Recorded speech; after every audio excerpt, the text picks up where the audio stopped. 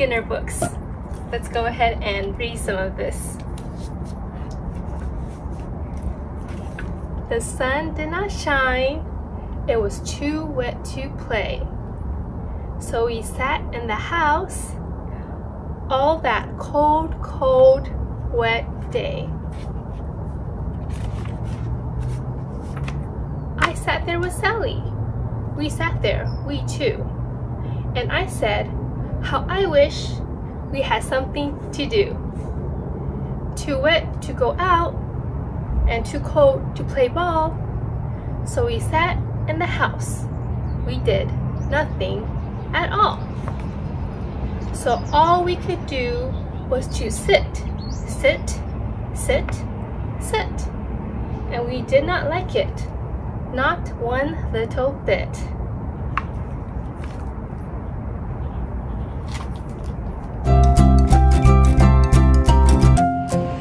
Hi everyone! So today I am at Heroes Elementary School, as you guys can see right here. And I'm going to be volunteering today to read Dr. Seuss books in celebration of Dr. Seuss's birthday. And for this assignment, what we're going to be doing is we're going to be bringing in Dr. Seuss books. It's kind of loud. We just wait. Yes, so we're going to be bringing in Dr. Seuss books, and I'm going to be reading to the children. And the whole point of this is to promote literacy and the importance of reading at a young age. And actually for myself, I started reading at a very, very young age. Probably as soon as I could know how to read, I started reading at a young age. So that's what actually got me into reading, and now I just love to read. I can read 1 to 2 books a day, and yeah, and now that's just one of my favorite pastimes. So this is why I decided that I wanted to volunteer for this, and I really think it's such a great idea.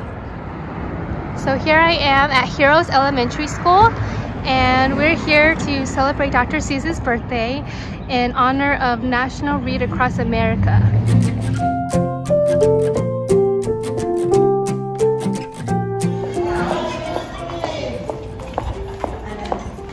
Coordinators in here, but if you don't mind, when you're done checking in here, you're going to check in with our front office. So I'll just have you come around this way. Okay. We can start there. Actually, that might be better. We have another picture here for you. Way. Perfect. Can you just come in and Okay, sure. Oh, this way? You want to come this way? Okay. Oh, you're good. They have their own system, and I guess.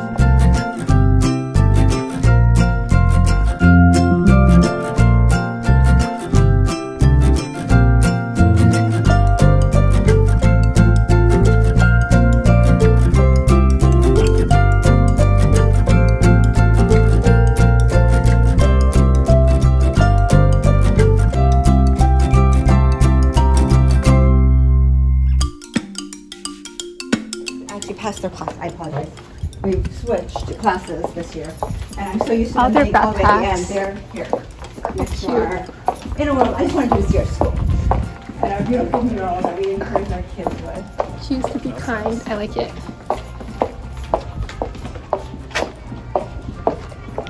And they are ready at circle time for you. Come on in. Okay, my friends, you see that? Look at my fingers. What am I doing?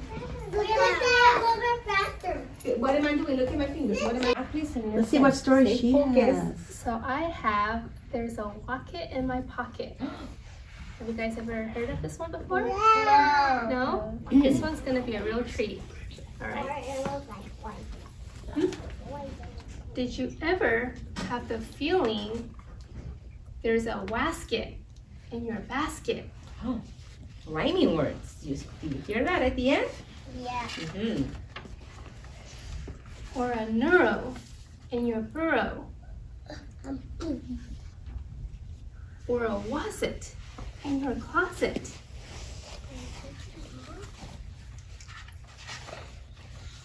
Sometimes I feel quite certain there's a jerkin in the curtain. Sometimes I have the feeling there's a zlock behind the clock.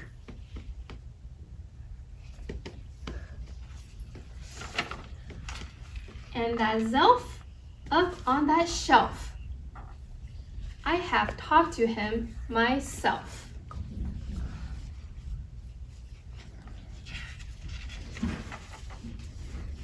That's the kind of house I live in. There's a nink in the sink. And a lamp in the lamp. Another chair. And they're rather nice, I think. Some of them are very friendly, like the yacht in the pot.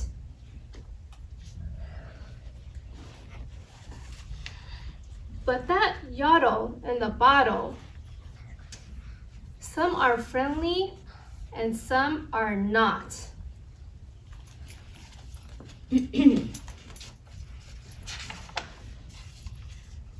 I like the Zabel on the table and the gear under the chair. But that bofa on the sofa, well, I wish he wasn't there.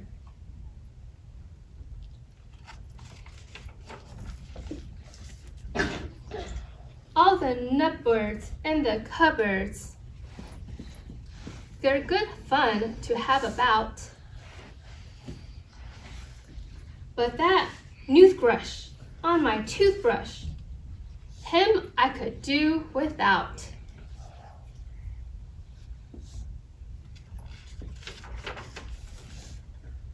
The only one I'm really scared of is that vug under the rug.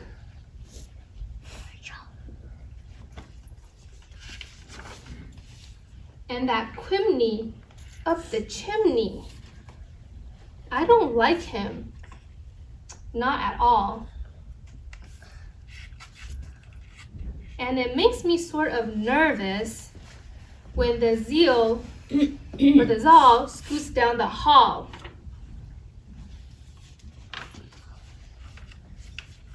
But the yeps on the steps, they're great fun to have around. And so are many, many other friends that I have found. Like the teller and the neller and the geller and the deller and the beller and the weller and the zeller and the cellar.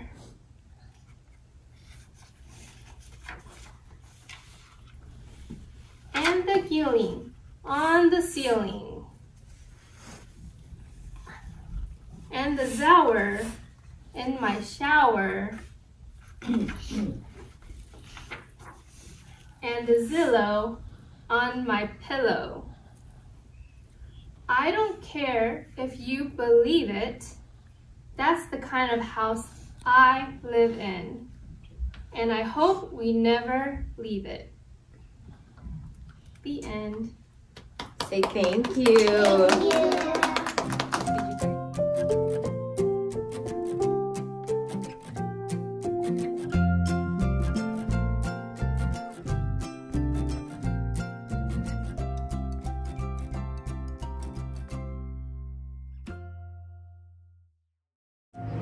Hey everyone again. So I just finished with the Dr. Seuss reading for National Read Across America Day, and oh my gosh, it was so fun. I got assigned to a preschool class. Yeah, preschool, not even like kindergarten. So they were super adorable and super young and so excited just about reading. And I actually read to them. There's a pocket in my there's a Wocket in my pocket, which is a Dr. Seuss book that deals with rhyming. So they had a lot of fun with that one. They're young enough where they've heard of like rhyming before, but they're just like not old enough to really understand too much of like what rhyming is and everything like that. Yeah, in addition to reading to them, we were also able to donate a bunch of Dr. Seuss books. So over the past couple weeks, I had been going around getting donations for Dr. Seuss books and also buying Dr. Seuss books so that I could donate them to local elementary schools. And so it was really fun, and I encourage everyone, whoever has a chance to actually start young, start early, get your kids to start reading, and then they'll always have that thing that they can always fall back on. So final look of Heroes Elementary School, where we all got together in celebration of Dr. Seuss's birthday in honor of Read Across America. So here's a final shout out to Dr. Seuss. Thank you so much for making those awesome books for children, and I just want to say happy birthday to Dr. Seuss. See ya!